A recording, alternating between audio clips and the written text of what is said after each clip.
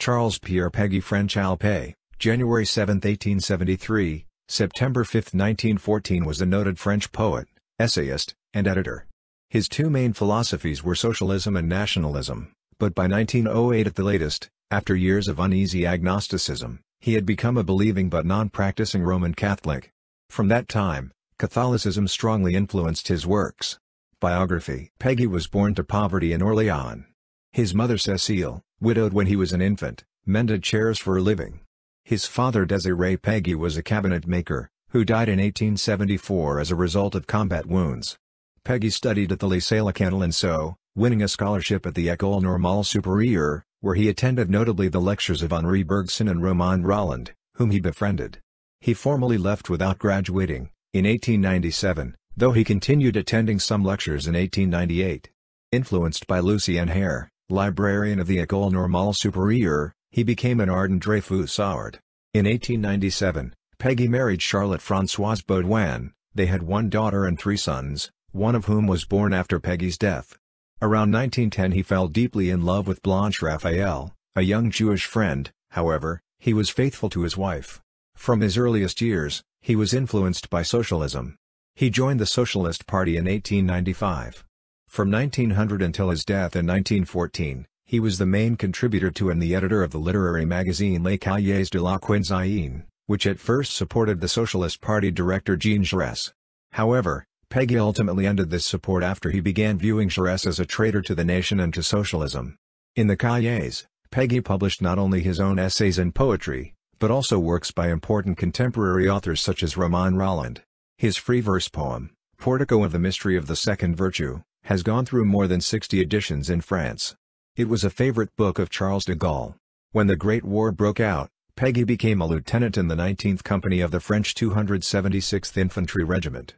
He died in battle, shot in the forehead, near Villeroy, Seine-et-Marne on the day before the beginning of the Battle of the Marne. There is a memorial to Péguy near the field where he was killed.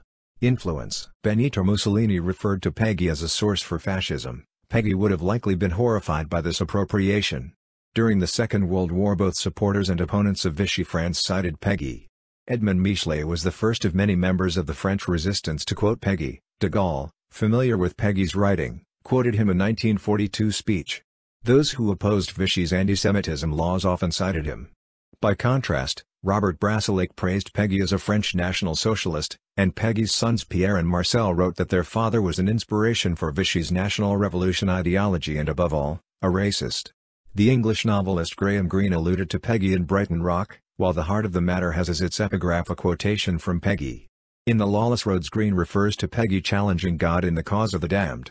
The Swiss theologian Hans Urs von Balthasar, in the course of describing the history of art as an ongoing, sometimes more and sometimes less successful approximation of God's creativeness, noted that Péguy's Eve was a theological redemption of the project of Proust, meaning that where Proust was gifted with memory and charity, the Eve of Péguy, not necessarily Péguy himself, was gifted with memory, charity, and direct knowledge of the redemption of God.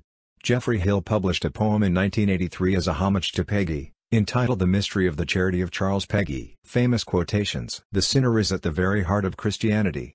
Nobody is so competent as the sinner in matters of Christianity. Nobody, except the saint." This is the epigraph to Graham Greene's novel The Heart of the Matter 1951. It will never be known what acts of cowardice have been committed for fear of not looking sufficiently progressive.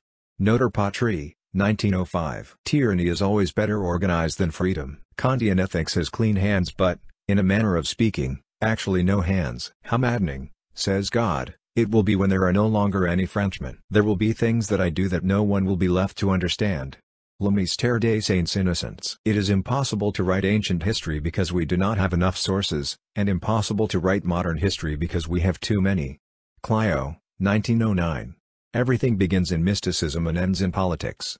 Notre Jeunesse, 1909.